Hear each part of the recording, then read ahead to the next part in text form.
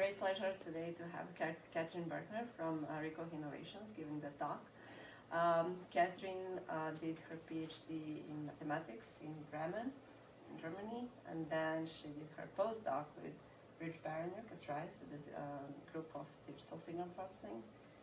And then she joined Ricoh the end of 90s, right? Mm-hmm. And now there she's a research manager, and she leads a group on digital optics. And two other members of the group, Prasanna and Sapna, here, and they're the co-authors of this talk. And Kathrin will talk about multi-aperture computational imaging systems. So it's a great pleasure to have you and so on. So when I thought about putting this talk together, I know that there's some kind of interest in signal processing more, and then somehow the vision part, and so I try to put something together that is something for everybody, but also show a little bit where we think our expertise is, so you have to learn a little bit about what we are doing and where we think our strengths comes into this kind of joint imaging space. And please feel free to interrupt wherever you have questions, so we can just do it very interactively. And this is work that Prasanna and Sapna have been doing together with me. So if you have some very specific technical questions, they're the right people to bounce off a lot of that stuff as well. So I thought I'd start with a little bit intro, a very short intro into Ricoh Innovations, because most people don't know about us. And then I talk about some of the buzzwords that are in the title. So there's the title multi-aperture, there's computational imaging system design. So I will give a very quick glance what I think computational imaging is, and then give an example in two different system designs that both have to do with multiple views, multiple apertures, how we actually apply this framework and how we think we can get performance improvement out of these systems. Then there are open questions. It's always interesting. What comes next? What have we not solved?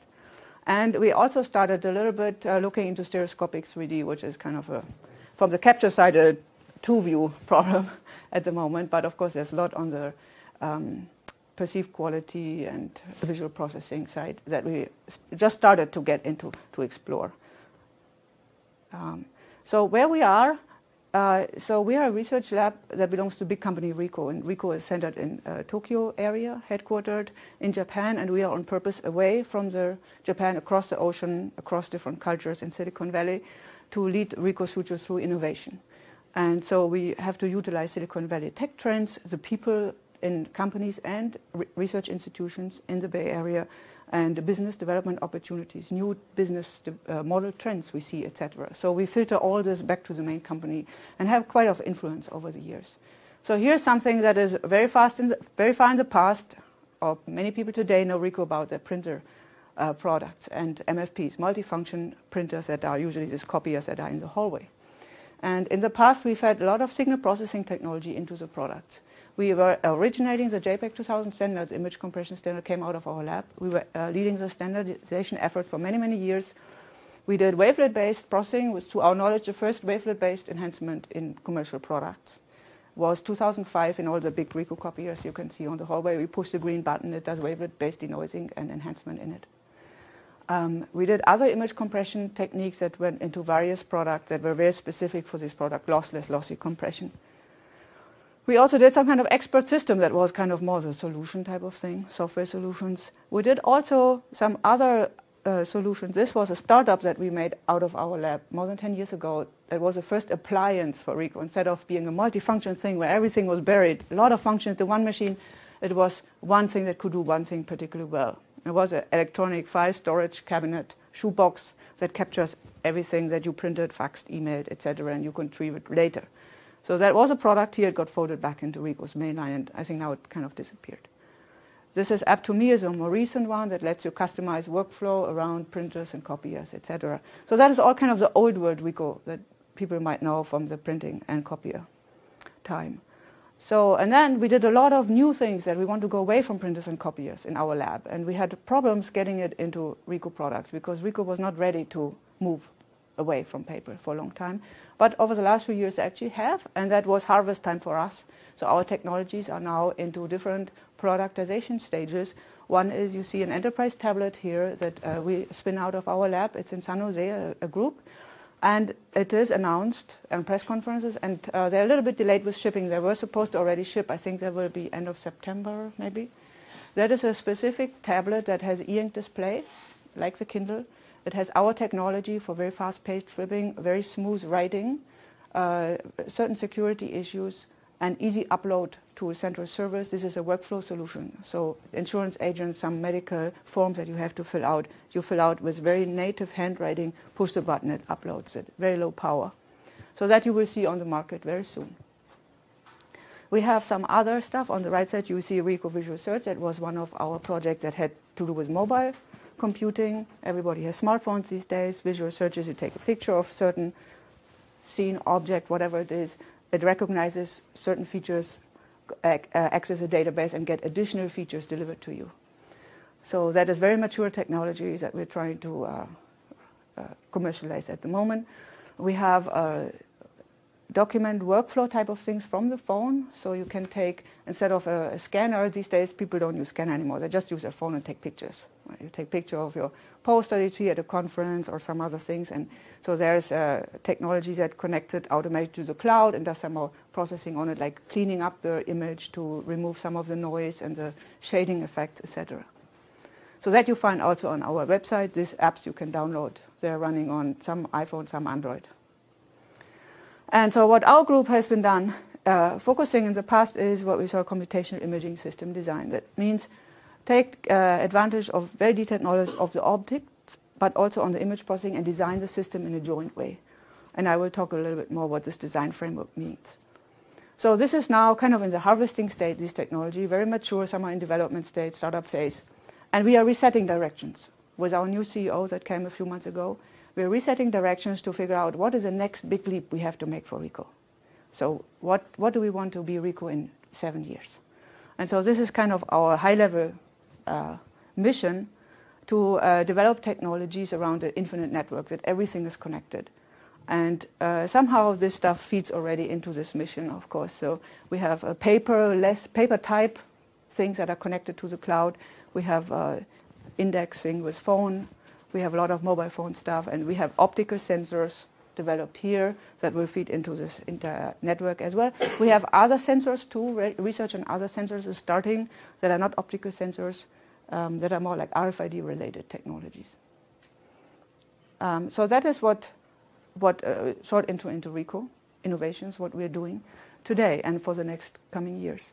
So now I want to go into explain what I think computational imaging is, or how we like to see it. Has been a buzzword for some time.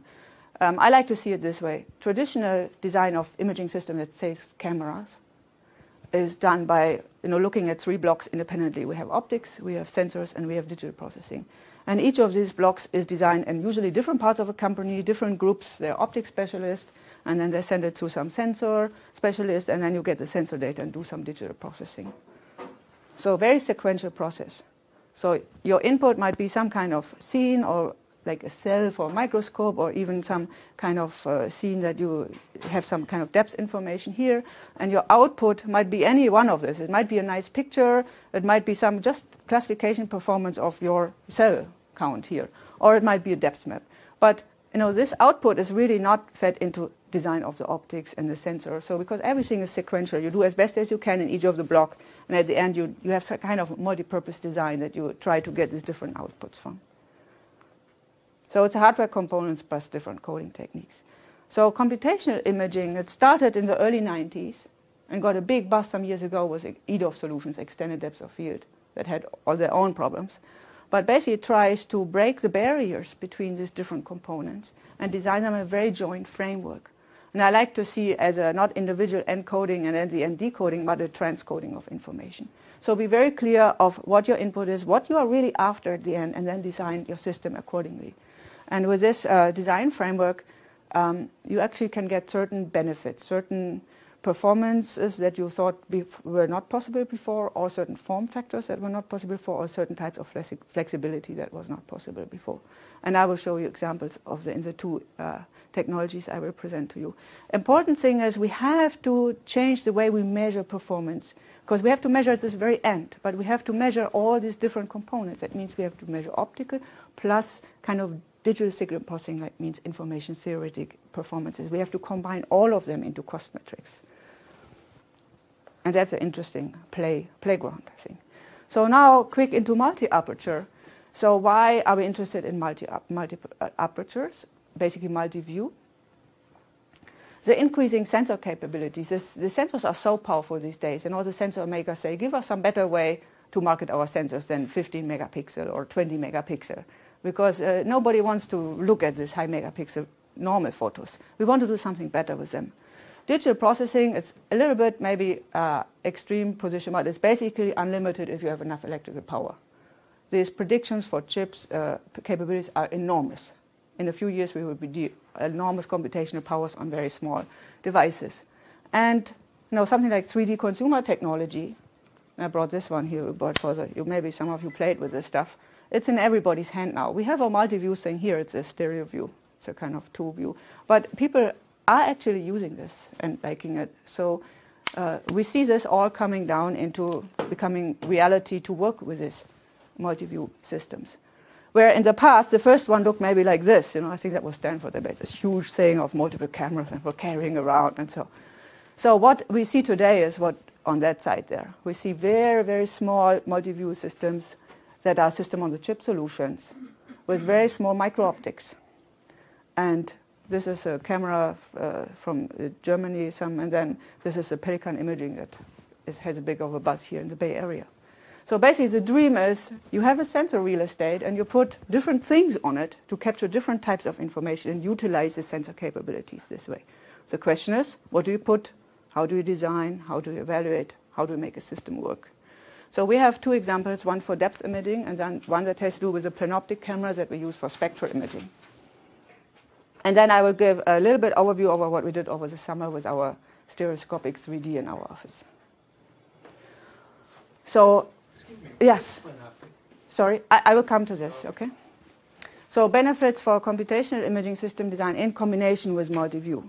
So in general, people say, oh, with computational imaging, you relax the design space, you have more degrees of freedom, you should be doing better. What does it mean? We actually can make these compact multi-view systems on a chip. So that means you can make a camera this big that has a variety of lenses or optical systems on it. Surpassing conventional performance limits, it is capable to capture different modalities of light on the sensor, not just a 2D normal photo, but also polarization, dynamic range, spectral information, depth, all this stuff is possible. I will show that we actually designed systems that outperform stereo systems in terms of depth, accuracy, estimation by going from 2 to more lenses. And what we do is a lot of simulation of these systems. Prototyping is really hard because there are so many degrees of freedom. You cannot make, for every idea you have, a new thing. There's a lot of micro-optics involved, a lot of bonding, a lot of system design. So we work a lot on simulation and then optimizing of this very high-dimensional parameter space. And real-time processing is really a challenge then. So now first I go on the planoptic camera, and I will give a quick review. This came out of Stanford some years ago, Mark Levoy's group, and it basically says you take a regular lens, and instead of focusing the lens on the detector, you move the detector a little bit away and put a microlens array in there. Microlens array is an array of tiny, tiny lenses. We're talking about 100 micron diameter of these tiny lenses. Single lens elements, so very kind of simplistic lenses. But you can actually get different effects from putting this microlens there. And one of that got the biggest buzz was called digital refocusing. So what happens here, you can actually capture different angles of the rays in different sensor locations, where in the old architecture you integrate it all into one sensor pixel. And by having the different directions, you can figure out the basic depth information, the scene, and use that for changing focus. So it's always this crayon image here. We focus in the back, and then we focus in the middle, in the front. You can do all this with one data capture. You capture data once and then do digital modification of this data. So we see Renang's startup here in the Bay Area, and there's a company in Germany that tries to do camera this way. These micro lenses are not adjustable, they're fixed? No, they're fixed. They're fixed, yes. And usually, because of manufacturing constraints, they're all the same type of lenses. So they're sitting on an array. And what is the rough range of depth of field for that? It depends on the lenslet and on all kinds of parameters, how much sensor pixels you have, and so. You're basically small. Huh? No, I think decent. It's not small. So you see Rand's picture where the people stack up in the middle. So that is a few meters. But he has a huge sensor, so it really depends on a lot of these parameters. So there was recently some other work around the planoptic camera that says, don't use it only for this refocusing, use it for spectral imaging. And that goes in the following way. So you put a filter module here into the main lens. Traditionally, a filter for normal photo camera sits on the detector. Each detector pixel has a small filter, red, green, or blue filter. This famous Bayer pattern is printed directly onto the sensor.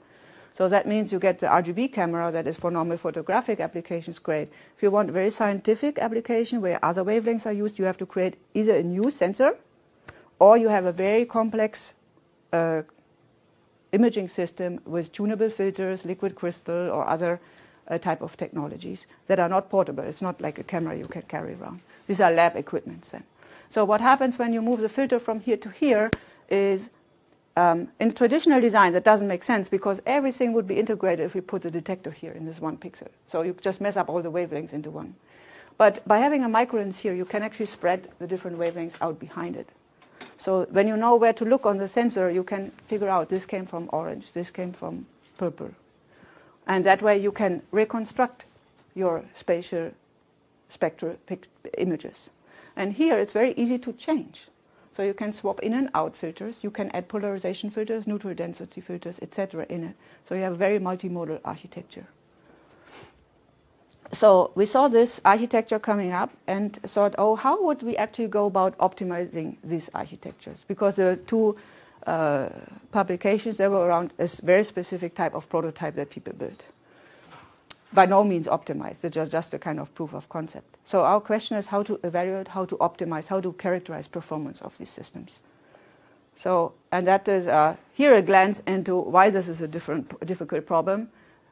The design space of such a camera is huge because there are a lot of degrees of freedom suddenly to play with.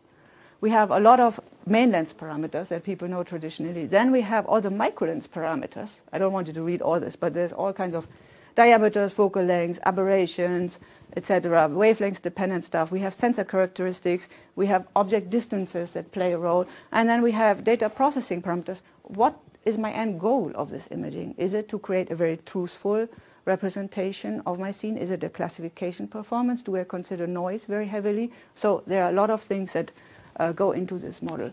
And so there's a big need, I see coming from the signal processing side, a big need for effective sampling technologies for this very high dimensional space. We have to sample kind of the optic space, but we have to sample in conjunction with the imaging space, with the sensor space. And if we sample really, really densely, the simulations or whatever we do takes forever. It's not practical. So there are ways to approximate things because we know a lot how optics are formed. There's not kind of, you don't need that dense sampling sometimes, but you have to put it all together. And we did some work on this in the past that shows a little bit what room there is to maneuver. I think it's still a very open problem from the signal processing side of view. Okay, here a little bit into the optics of this camera. What is interesting about it? So the distortions that are introduced by such a camera have the following nature. So this is a camera that has a special filter in the aperture, which is a kind of a Bayer filter pattern, but in a ring layout, but we have twice as green than red and blue. So the amount of light that goes through green is twice as much as red and blue. So that is like the Bayer pattern. When we look at the point spread function, which is typically used for characterizing imaging systems, we use it for deblurring and all this type of thing. At the microlens array plate, there where the microlens array sits, it already looks kind of a little funny. So the one here for the red one looks good, kind of nice and sharp. But the other one, because they're rings, they have very different structure already, because it's only kind of an annular aperture that you pass light through. So that is one thing we have to consider. Then we have chromatic aberrations. So since we pass different wavelengths through, they actually focus on different points. So depending on how good your glass is or what architecture you have, you might have a lot of spread around the focal points or less. And then you have problems of where they actually land on the sensors of pixels. You have to, the rays, you have to consider that. And then you have lens aberrations. The main lens are very well corrected these days. So even the cell phone lenses are very well corrected. Aberrations are the distortions that the lens introduces. And some of them you just cannot overcome. It's just the nature of glass and the image formation. But by adding more lens elements, you can actually reduce them, and by certain materials of the lens elements.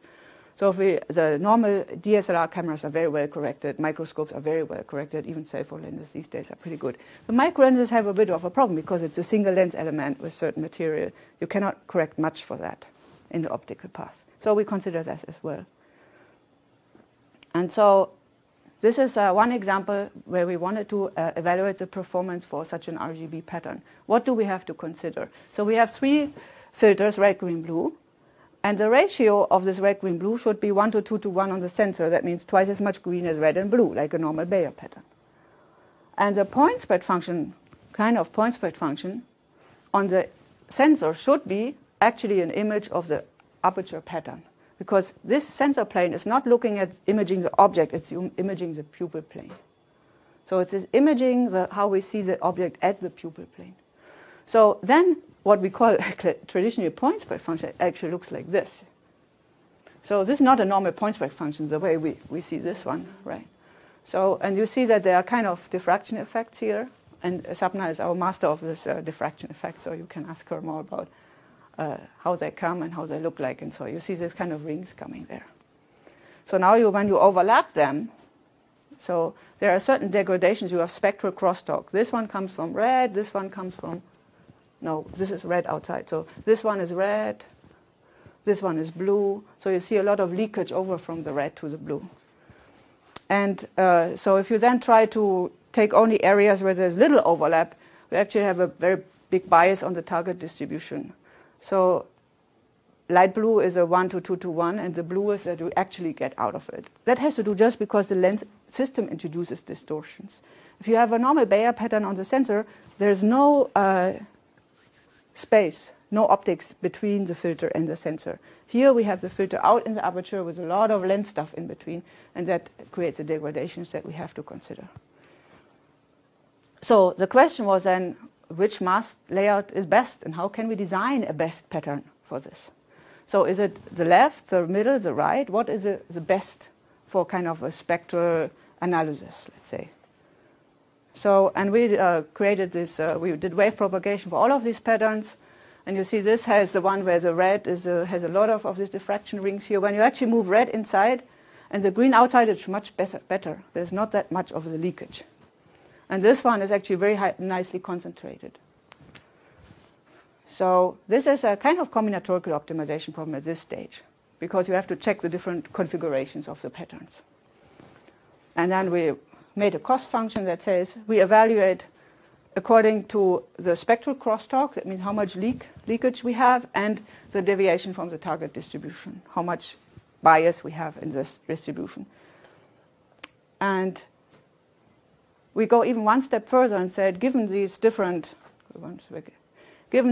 patterns, can we actually maybe change this? Maybe we make the red here inside but a little bit smaller. Maybe we get better. Or with the green a little bit wider. So even though this one between these different configurations is a combinatorial optimization problem, you can go inside each of these patterns and formulate an optimization problem that is actually not a combinatorial one.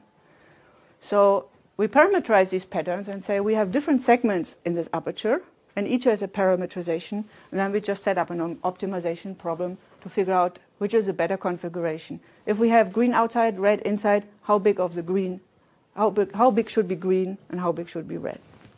And so these are the results. So we had certain parameters on the lenses. We considered the F number, and these are all flexible, so we just put one setting. We want to match the micro lens with the F number with the main lens. We have different focal lengths, very small one, micro lens compared to the main lens. Different diameters, also orders of magnitude different. We pick a reference wavelength, that is where the focal length is defined for. So when we say 50 millimeters, that is according to the specific type of green. And then the material makes a difference, actually. The micro lenses are made almost all of them are made out of fused silica. You don't have much flexibility there. Whereas the main lens are a combination of fancier glass. And then the last one is a measure on how much optical aberrations do the lenses have, how much optical distortions. So the main lens has very little, the micro lens has more. And you see here now, this is the numbers for the non-optimized configuration. This is for the optimized configuration. So here you see you can actually improve your error that you make in your spectral performance quite a bit when you start adjusting these diameters. And so for this one, it makes a big difference. For this one, it makes a little less difference. For this one, it doesn't make a difference with the type of accuracy and sampling we had in the simulation. Because this is already pretty good, huh? Was there a question? What is that cost function C that you're minimizing? Oh, this is this one. This one. So it's a mixture, weighted mixture out of the leakage and the deviation from target distribution for now. There are, of course, many other ways you can decide the cost function, but that went into here. So what was actually a 10% change? Sorry. No, that was 10%. We reduced the error from 10% to 6% in these ring configurations. Emily. Why does the one that's not in the rings, why is it better than the ones that are like rings? Yeah, so when you have this, that goes back into here. When you go back into here, you know, the one with the rings creates this diffraction pattern inside. There's a lot of the rings inside, and that penalizes the overlap, the spectral leakage. It has more. When you put this one, the point spread function at the microlens array plane looks very different. I don't have a picture for all of them.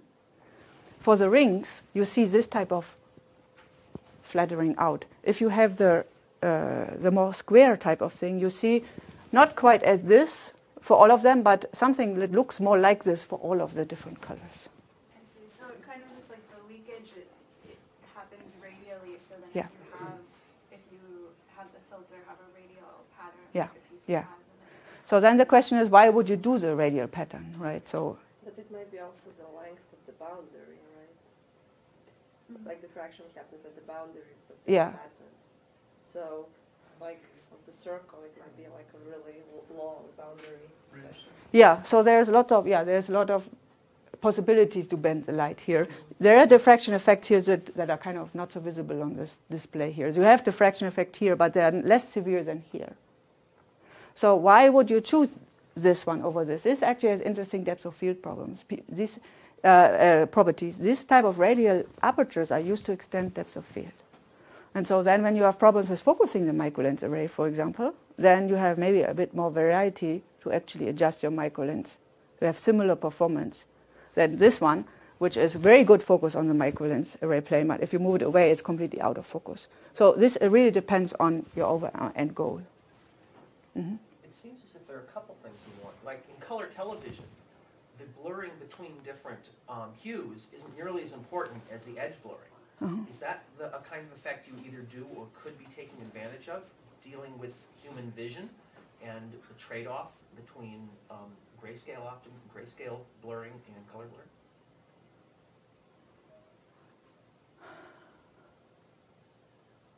I don't know the answer to that problem. Because what we see here is not what we see on these pictures I showed, are not the end pictures that are not the end information you really need to create your image. There's a lot of digital processing still going on.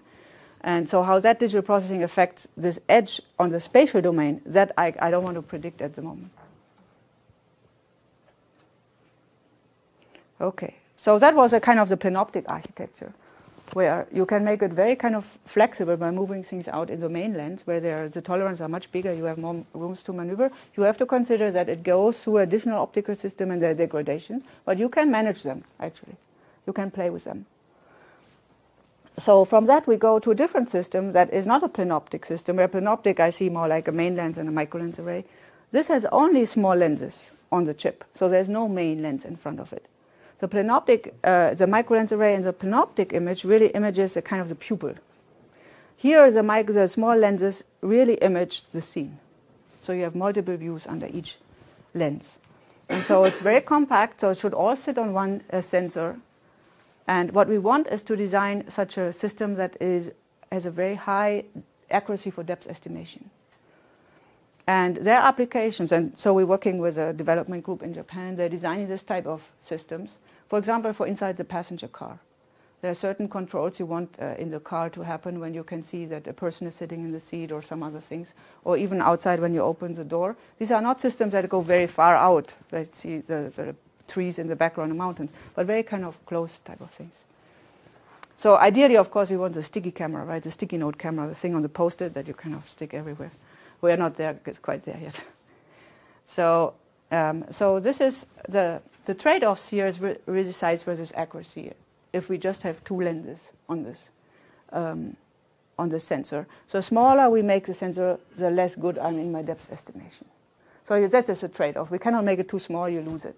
But if you make it bigger, you get better. But then you have the form factor there. So what we did, actually, what my Prasanna's work is to design a kind of multi-aperture design framework and simulation framework to evaluate which of the configurations is best in terms of depth performance. And this system works as follows. We have a lot of input specifications that have to do, again, sensor, optics, calibration object. What do I have in front of you that I calibrate my camera on? Certain algorithms I use for matching different views, and 3D coordinates, etc. And then we have a multi-aperture configuration generator that says it checks different configurations of putting different lenses together. And for each of these configurations, we evaluate how an image would look like when I look through this configuration. So we really have a simulation of what these lenses see. And this includes diffraction effects, aberrations, distortions, noise, quantization. So it has a full optical and a sensor model on top of this. And then we estimate how good the quality in terms of depth is. So there are depth metrics that are used, cost functions. We do a Monte Carlo run to estimate different, to check the noise performance of the systems. And so then we figure out which one is the best configuration that we have. And so there's an iteration, of course. You choose different configurations, and you run the whole process, and you check the next one, and at the end you figure out which one is actually the best. So here is some design constraints that we give. So the sensor size should be fixed. Everything has to fit onto this sensor. The lenses will not overlap. And they have the same field of view and the same minimal cell size. Minimal cell size, so these are now lenslets that are manufactured individually. They're not on an array, right? These are really tiny individual lenses. And they can be made up to, 500 microns, maybe such a thing. So micro-lens array lenses can be made smaller, but they sit together on an array. And then we have to consider lens packing. Spherical lenses only, or are you considering Spherical. prisms or No. cylinders? For this one, it's only spherical lenses. So here, lens packing. So do we pack it like this, or do we pack it like a checkerboard? So in your lens evaluation of your Poincare functions that you were looking at with the bullseye pattern as well as the diffraction estimation, so you're making an assumption that the median between the object and your image plane, not the image plane, but the front aperture of your optical system is of a constant refractive index?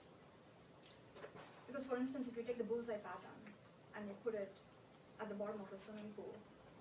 Oh yeah, no, we don't have this situation. I don't think so, right?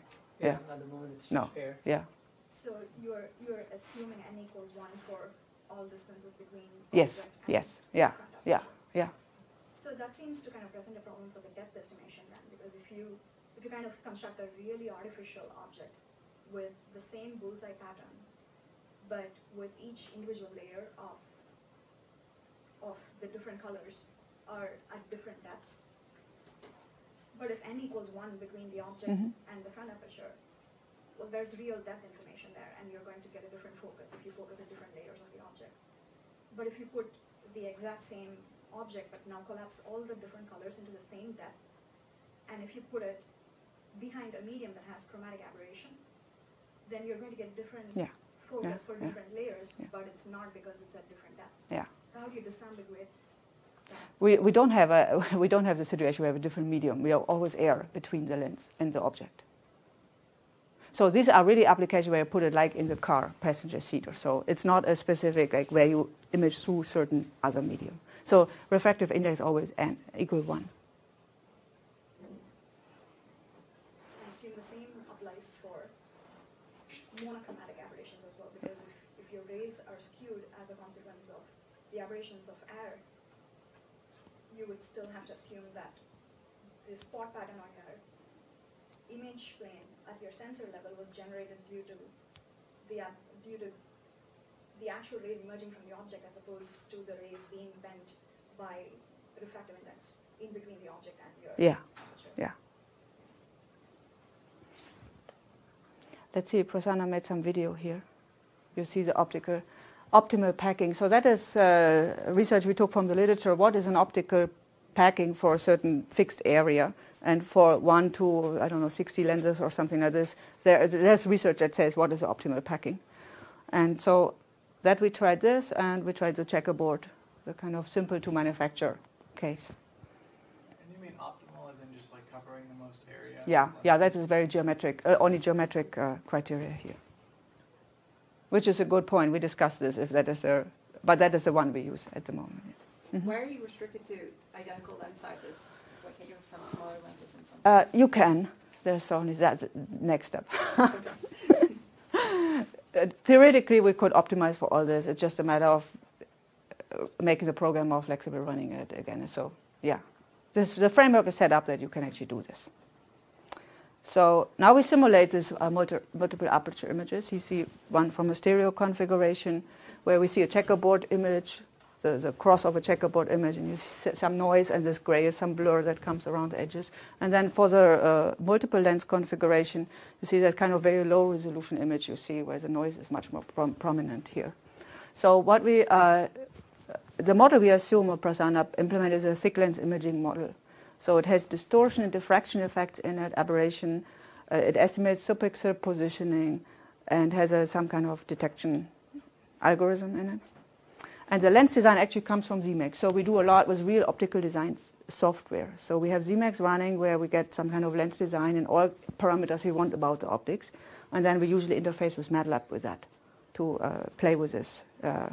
Either get more information from ZMAX or just take that and then process it further. So here's a quality estimation. We get multiple images. And we tried, in the first step, we tried to figure out the displacement of each of the images from the ideal object, where we know, because it's simulation, we know where we put our original object. And then we do a kind of subpixel estimator with some kind of centroid method. And then we have the different positions, and we do a kind of least square solution. And then we actually put a kind of error on this, because there's a noise model in it, and we have to simulate different realizations of this noise, and that is done with some Monte Carlo method. So we get like 100 runs or so of different noisy images, and then we figure out how that affects our depth accuracy. And so there's some closed form solution for this. So the input images here are random dot patterns? No, these are checkerboard. Okay. So for this one we have checkerboard. We have another one that is some kind of more randomized pattern, but it's flexible. But that was one that was actually used by our colleagues in Japan. So you can put your own things in it. You can put your own kind of estimation algorithm if you have a different one in, or you can put your own object in. Mm-hmm. You can also play with your own cost functions, right? So this is an L2 solution. If you want to some other fancy stuff or regularize something, you can do that. So again, the design constraints, we go to the results section now. So we have a constant field of view with a constant f number, so all the lenses have the same f number. And the distance, that what we said, the distances, lens sensor, identical lens sensor, distance, oh yeah. So this distance is also not changed. So that is kind of fixed on one plane. And then the individual lenses, we let vary the diameter, but they all varies in the same way. So they all have the same size. So that is when we simulate Poisson noise for the sensor. So we have two different sensor models, one that is Poisson noise and one that is Gaussian noise. So here you have the stereo case where you say, what error do I have in my depth estimation when I have all the degradations through lenses and through the sensor in the model? So you have a certain number here. And then when it goes for multiple configuration, you actually find that with a larger amount of lenses, you get a better depth estimation. You increase the error in the depth estimation. So the question is, why does it happen, and do we have an intuition of why that happens? How can we explain that? And one is you just have multiple views of the same object, and that helps you in the depth estimation. Once you go further on, there are limits that it just doesn't make any sense. There's too much noise in the system. The manufactured aberrations get too dominant in the system. So there is some, and then we talked a lot about why it is wiggly, why it is not a kind of uniform curve. And the wiggliness has different explanation. One is, Prasanna help me out, one is a packing that is not, when we do this optimal packing, we don't have the same amount of, or we don't have a control over the black space here that is where the black space is. So here we have the optimal packing here, and for 3 lenses it will look very differently. So the position of the lenses change in each of the configuration quite a bit. There was one other, I think the second one that we had. So the first is that the number of pixels that is actually being consumed in each of these different lens configurations is not a monotonous function. Okay? And number 2, as you go from one lens configuration to another, your lenses change in a very different way, that they start seeing very different views. So those are 2 reasons that we think that contribute to the wiggly shape. But to what extent is it due to just how many pixels are covered?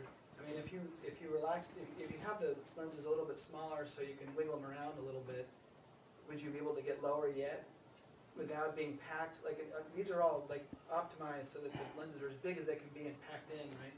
If you go a little bit smaller and you wiggle them around, you get a win. I mean, maybe you could lower it, right? That's a very interesting question. So in that case, what happens is you're not really using the full potential of your sensor, because you're making your lenses smaller, Right. which means that you're really affecting the resolution capability of the lenses, so which contributes to more disparity estimation error, so your depth error increases.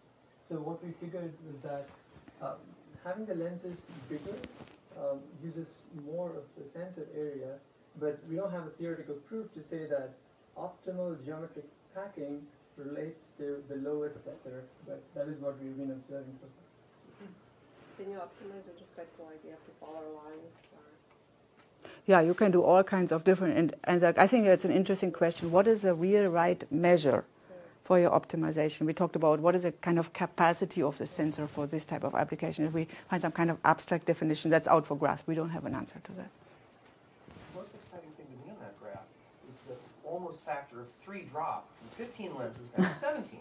Where there's almost no change in lens size. It must be mostly a change in the arrangement. Yeah. Is it the regularity versus the irregularity? I mean, 5 by 3 looks like a checker, like a grid, and the others are probably weird. But I don't know what happened. Exactly. The lens, the lens. I mean, this is optimal packing, right? There's no systematic way in which the position of the lenses change. So in that case, the biggest drop is because of the fact that when you go from one configuration to another, the second configuration starts looking at the object in a totally different way. And that is the explanation. Compressed sensing or something. It's sort of a more robust, irregular representation somehow. Absolutely. It also has to do with what kind of parallax we are taking advantage here. Some configurations take both horizontal and vertical parallax, and that together reduces our depth error, and some don't take advantage. Yeah. Lots of questions to open. Once you have this optimization framework somewhere in place, you have actually a lot of opportunities to kind of run different configurations, right? So this is an example of Gaussian noise, where you see it looks actually quite different. So we have a much smaller number of lenses that seem to be the optimal number here, and that has to do with some kind of maybe Prasanna has the best explanation of why Poisson and Gaussian. You had yesterday a good explanation. Why the Gaussian pushes it to the left side? That's a very interesting question. The reason why we were considering Poisson and Gaussian is basically because there are different kinds of sensors, that are affected by different kinds of noise. In the Poisson model, we were considering the shot noise, meaning that the noise is coming from the photon itself. On the other hand, in the Gaussian model, we have more dark rand and other noise effects coming in, even if you do not have a photon. So in that case, you have a lot more contribution from the background and even from pixels where you do not have photons. So in general, Gaussian noise is more, is worse than Poisson. In our case, that means that as you go for more lenses, the noise effects, start kicking in more. and that is the reason why the optimal lens configuration for Gaussian is much smaller than what we have in Poisson. Is this fixed Gaussian one? Yes, it's fixed Gaussian. So it's independent of amount of light. Absolutely. That said, we wanted to individually evaluate the effect of shot noise and Gaussian, but any of these other configurations can also be addressed in this model. So here is, of course, we don't get anything for free, right? So we said we can increase the accuracy of of depth estimation from stereo to more lenses. But what does a price we pay? The price we pay is kind of spatial traversal resolution loss. So we see here what is a minimal resolvable spot size in the object plane for these different lens configurations. So that becomes bigger and bigger. That means the spot that I can actually resolve is bigger and bigger in the object. I cannot distinguish two very narrow spots with all these multiple lens configurations.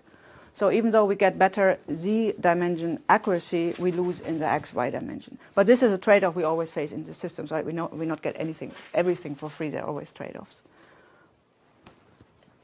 So that was kind of the two multi-view system architectures we designed and optimized and studied.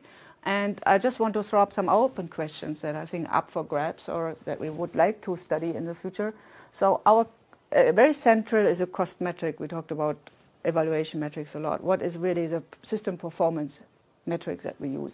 And we use for the panoptics that we use spectral crosstalk, spectral distribution approximation. We use depth for the multiple camera. We use a lot of optical metrics that we have a handle on, that are pure optical metrics. And then what about the image reconstruction models after that? So we showed you some kind of optical part of it. So now what is really when people want to look at images? So combining multiple views, multiple scenes into one rendering, can we include that into some kind of design framework? When you think about image reconstruction, you can look for fidelity. You can look for kind of smoothness and go away from maybe some fidelity, noise perception. Even though you want to get rid of all the noise, the images don't look good, people don't like them, you add some noise back in, this kind of effects. And the visual perception of something came up already, we have not addressed in the design. The trade-offs between different modalities of light. Suddenly we have ways of sampling the planoptic function in a very flexible way. We can do spatial coordinates, depth, wavelengths, polarization, all these things. So what are good, how do we manage the trade-offs? Can we get a good representation that lets us manage the trade-offs easy? And for the signal processing people, if you think about the basis function, what is a good basis representation for this type of light that we capture? Dynamic range is something we can play with, and all needs efficient implementation. So the optimization sometimes run really long because there's, in the optical part, a lot of Fourier optics goes into certain parts of the simulation, and there's a lot of Nyquist sampling and this type of sampling going on. And then, optimization runs several times. The Monte Carlo is in place with extra 100 runs just to create the different noise configurations, etc. So we, of course, want in the future for not just the design, but also the real processing to target mobile platforms. So that's, of course, a big target for us, too. So if we think about GPU processing or related stuff, how can we structure this kind of multi-view processing that we need to be efficient? So this is kind of the open questions I just throw out. We did a lot on the optics parts. We have to move to the image processing part now. And I will go quickly in the 3D office. That's just kind of 3 slides. So we started this summer a little bit intro into stereoscopic 3D. So it's a kind of simplest version of multi-view, but not from the capture side. This is really from the perceiving side for the user. And so the question we asked is, what if people bring these toys into the office and actually want to show material that was created with this type of cameras or some other related cameras in a conference setting as a presentation? So this is a Fuji stereo camera here. So how can we prepare Ricoh for such a scenario? What do we have to investigate? It was just a learning phase, basically. What are the problems that come with this? And so we started out looking at our conference room. And our conference room, and Ivana knows how this special seating habits. Are there better chairs for the Japanese visitors or something? No. No, but it's really, the dynamic is interesting with this conference room. The chairs are not different, but it's definitely the seating arrangement. It's really funny. And it's not that we force somebody to sit somewhere, right? It comes naturally. It's kind of, Bill knows it really, it's a kind of a self, what is it called? Self-organizing. Yeah, self-organizing, like the cellular automata, you know, it kind of creates its own thing. So what we have here is, usually people come in here, and then there's a big table here, and there's usually the projector goes on here. Here's a whiteboard or smart board, and there are a lot of tables, chairs around here, and then there are chairs in the back. And so when you see from this side here, you see the chairs in the back. On this side of the room, there's other equipment. We have conference room LCD displays. And here you see, actually here there was a video camera standing because of some experiment. We have other cameras in the room, etc. So now what happens is the presenter is usually here. The visitors sit around the table, and maybe the leader of the meeting sits around the table. So funny case, normal visitors who come in general sit often here. But when our Japanese bosses come for review, they always sit on this side. So it's kind of funny, but so they sit on different sides of the table, but they always occupy these first 3 chairs. And then usually the other visitors sit more around this time. And the research crowd, the general audience, gathers in the back. So that is not because we want to hide, it's more that you cannot really see when there's suddenly somebody sitting here. You cannot see the projection surface very well. So with this configuration, what do we do with 3D? So where do we put it? How do we put it? How do we render it? So that maybe certain people can see very well. Nobody should be fatigued, but we want maybe our bosses to have a really good impression of this material. So that was kind of the thing we started out looking at. And the challenge is really that this is not very uniform environment, not very controlled. It's like in a cinema that is created that everybody sits in a certain place and illumination is controlled. Here we have lots of different viewing distance and angles and illumination settings. Sometimes people dim the front lights, and then somebody wants to see in the back, they put on these special lights. And then there are a lot of interaction between displays, actually. No, people have their own. Everybody brings smartphones these days to the meetings, right? Because you get distracted, you do something here, and tablets. And then we have the video conferencing panels, and we have a smart board and everything. So we did an initial investigation. We did a user study. We did some content that was not professionally created, that came from some database that has stereoscopic images, and we put it on a 3D TV. And we asked people about their viewing experience in different parts of the room. So we wanted to create kind of a heat map for this room. So where is a good place, or how should we configure the room? That was kind of the dream. Of course, this is a difficult problem, and we made a little bit of progress. So basically, the scenes were created with something like this, so that was not a movie that we showed, still image scenes. And the feedback was really that nobody liked it. I mean, nobody could deal with this kind of material for a longer time. So for a presentation that often lasts an hour, people really get fatigued after a certain, like 20 minutes or so. And then we have a lot of complaints about not being able to fuse. So certain things where we were able to do the fusing, and certain areas in the back. I had horrible problems when there was any indoor scene where light came through the back, and there was a lot of high dynamic range content, like illumination stuff, and so I had a hard time fusing that one. And then some people just cannot perceive stereoscopic 3D. So if then they are in the presentation, they're supposed to see certain effects, they just can't, right? So it's not, in a cinema you have the choice. If you know that you cannot see 3D, you might not go.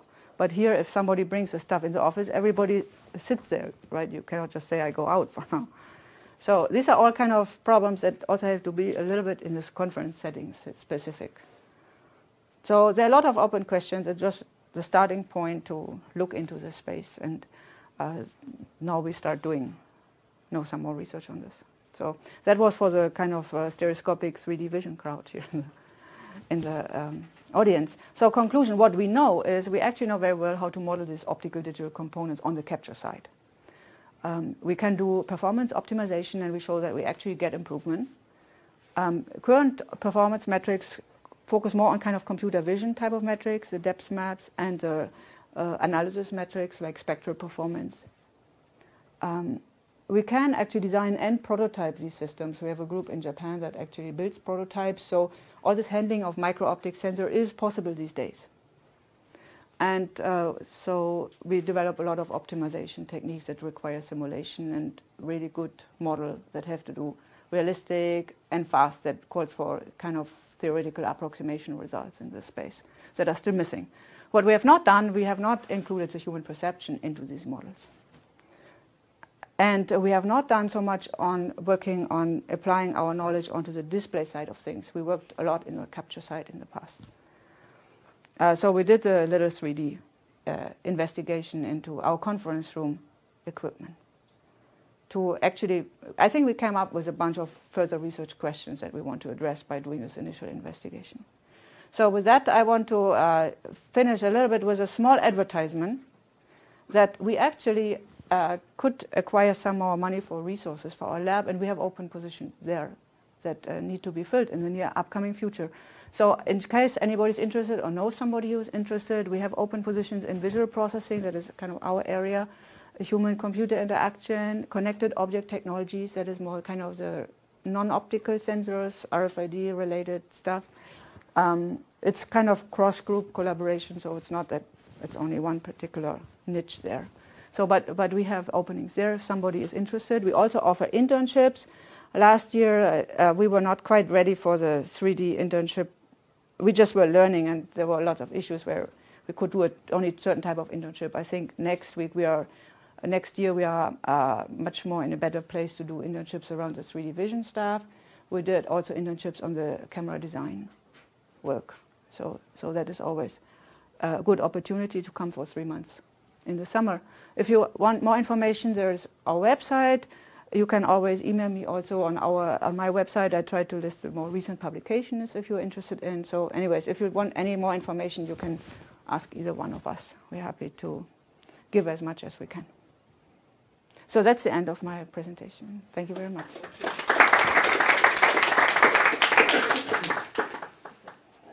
Some questions? Yes, Emily.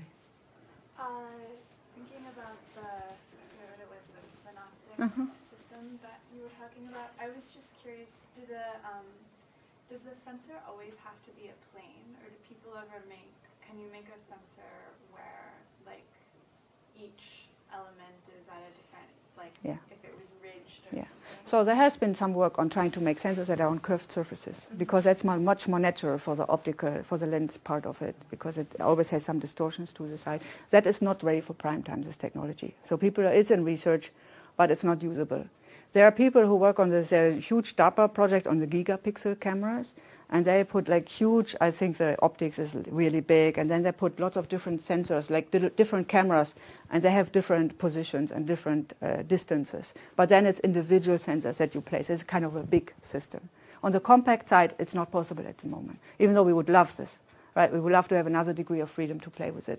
But the research is not ready for any industrial application. It wasn't clear, you said you wanted to do some human perception metrics with respect to the unoptic camera project and the multi-aperture project. What did you have in mind? What things are you worried about? So for the multi-view, for the system on the chip multi-view, we have, for example, that every lens has the same focal length, right?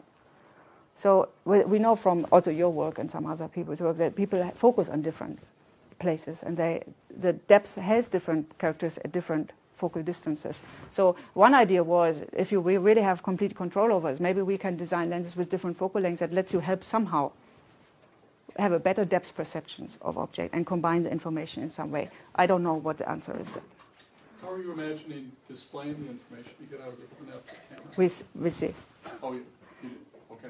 We have not done, this is all up for the future. So I think we have a handle to capture the different modalities of light in a lot of degrees of freedom. Currently, it's all applied to computer vision type of algorithms. If we think about, we know extended depth of field blur. We can control this with the lenses. We can make special lenses with special focus blur, right? Can we use all this knowledge that we have to address the human perception parts a little bit? There's, of course, lots of color thing going on for the human perception as well. So if we really want people to look at spectrally nice, with good fidelity pictures, maybe we want to do some different metrics. There's talking about, for example, medical application in telemedicine, where you want to transmit certain like dermatology pictures or so, then rendering is really, really important so that people can look at it and it looks natural to them. So these things we all have not considered. It's kind of pure on a kind of signal processing, information theory, computer vision basis at the moment. Yes? I was curious to know how the quality of your lens, those smaller lenses are when they are off-axis. Ah, good question. So that actually depends a lot for the planoptic. For the planoptic camera architecture, it depends on your main lens design. You can design main lenses that they have very little distortion of axis and then basically comes in parallel onto every point on the sensor. For the multi-view other one, that is, you have, yes, distortions across the field of view, and Prasanna incorporates that into his model. Actually, that comes out of the ZMAX file, and into the optical design software, you get information of how the degradation is across the field of view, and you can take this into account. I was wondering that if the degradation is more as you go to eccentricity, and if the achromatic axis of the lens slit is not well matched with the achromatic axis of your front lens, I was wondering if that leads to transverse chromatic aberration, which could give you a false depth estimate, where real depth information doesn't exist because your different colors are going to be skewed off to the side to a different sensor. Yes, and so what sometimes people do is between the lenses they put like barriers, shade walls, so that you eliminate this type of crosstalk. If you know exactly what your crosstalk is, or this kind of shearing around, you might actually take advantage of this. By knowing exactly where things go. So what happens in all these architectures is if you have this over crosstalk of some way, you have what called a multiplexing on the sensor. You get from different types of information to one sensor measurement. In certain conditions, there are methods for demultiplexing this. That depends a lot on certain other configurations, how far you can push that. But one that people do is they put either like chrome apertures, for example, onto the little lenslets to block out certain of the crosstalk on the lenslet plane, or they build like shade barriers behind the lenslet array between the different lenses to avoid that it leaks over into different things. So there are all kinds of manufacturing techniques that you can do. For the refocusing, you actually want the leakage. For the digital refocusing, you want that the light goes onto different areas of the sensor. If you know exactly where it goes, there are ways to take advantage of it. Of course, there are limitations. You can only do it in a certain range. If it gets too severe, it doesn't help you anymore. Yeah, Ivan. Has anyone tried to do cathode-diopter devices using the microlens arrays, like to put a mirror to achieve a very wide field of view? I don't know.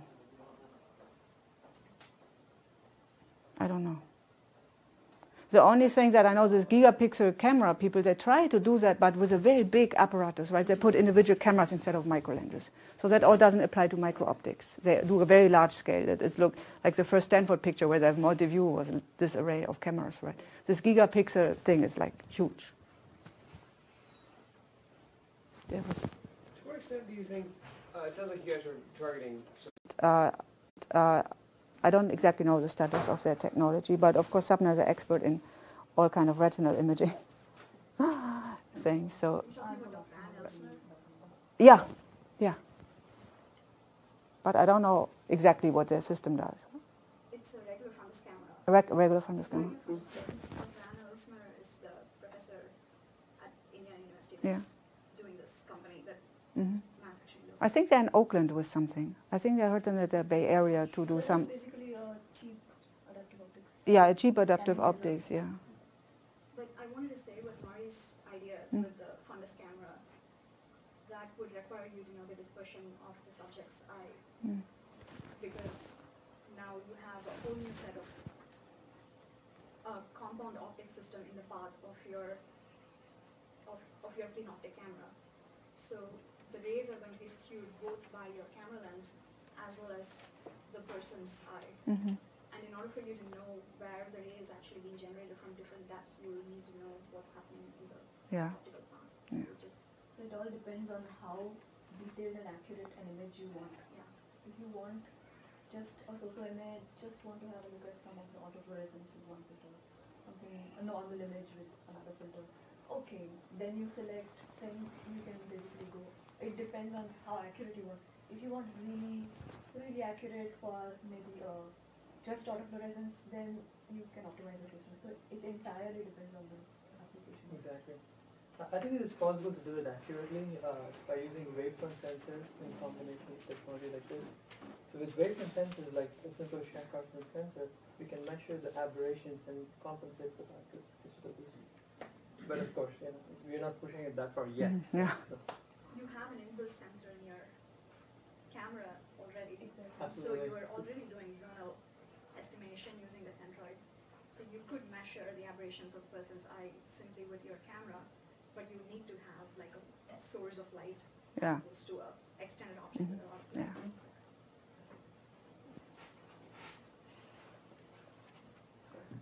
Yeah. No more questions. Thank Okay. you. Thank you.